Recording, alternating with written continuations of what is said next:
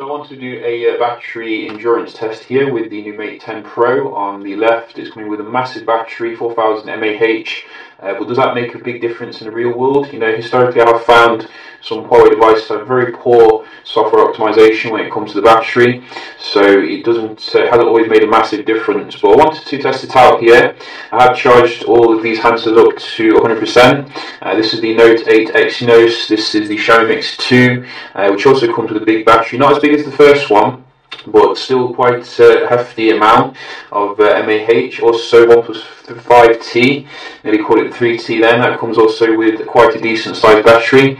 In terms of how hot they get when they're charging, you can see the Mate 10 Pros actually get the hottest here with the Kirin 970, which is a little bit annoying, but nevertheless what we want to see is the battery endurance. So we're going to start up Asphalt 8 and run it for 2 hours here.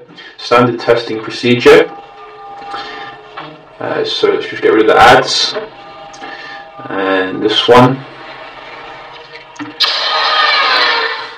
So let's disconnect them from the charger.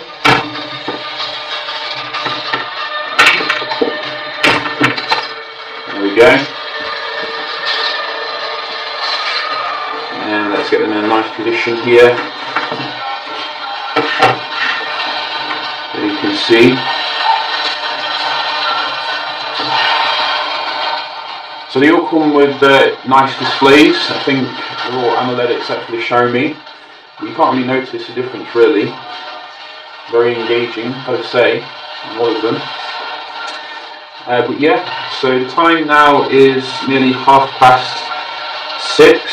So we're going to finish about 8:30. Which one is going to win for the battery? I've got my money on the OnePlus 5T.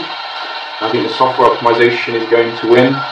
We will see, if that is the case here. So 2 hours, let's see how it goes.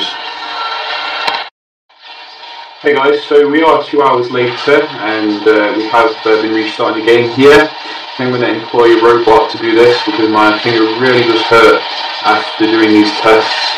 But I think we can now end the game. Which one has won in terms of the battery? I've got my money on the OnePlus, which is this one. Hopefully Mate 10 Pro has done well as well. So let's go. Come out of it here. So let's see what we do have. So let's open the battery thing, CPU temp.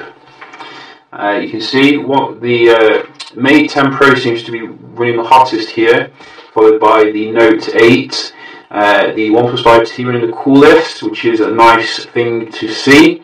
But in terms of the battery, we do have a winner here on the left, and it is the Mate 10 Pro. 70% battery, or 69 now, versus 65 with the OnePlus 5T. So I wasn't too far off. You can see the 5T does very well with a smaller battery here, and surprisingly enough you can see the Mi Mix 2 has done the worst, 53%. It definitely shouldn't have reduced the size of the battery there. Big fail on that particular part, but Note 8 hasn't done that bad, 60%, so pretty decent. Could have done better if you ask me. I do miss the days when we had a removable battery with the Note series, but hey ho. So very good performance here from the new Mate 10 Pro. Now I was expecting, as I said, the software to offset some of the big battery, but it looks like they finally figured it out here, which is really nice.